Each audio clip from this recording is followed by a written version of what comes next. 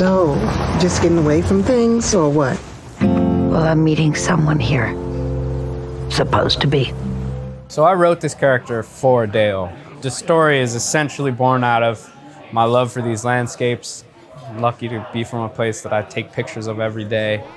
My admiration for this actor who I'd never met, but just was so strikingly true to me. Like a real person who I could have grown up with. He could have been my friend, my neighbor, who could have raised me.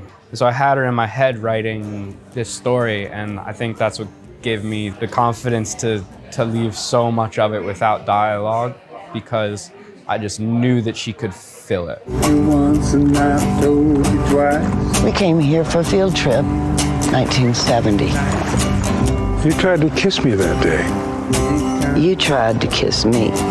She's a pro, and Wes is a pro, and they both are almost uniquely able to bring history and presence to these characters. I was lucky because I was just able to trust them and let them do what they did. Didn't need to ask too many questions.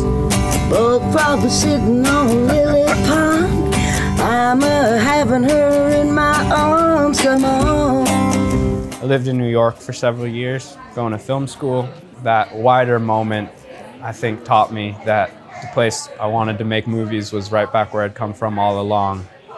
And that, you know, finding success in a small town doesn't have to mean leaving it. That realization has probably changed my life more than any other. When it came, it was just so simple. Realized what all the songs were about.